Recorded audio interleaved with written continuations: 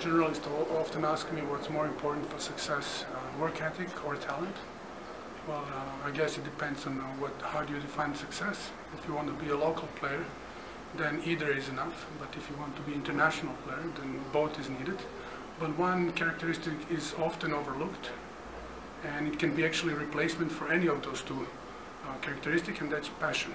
Passion is the key driver to the success, and I think the passion is something that can overcome any obstacle.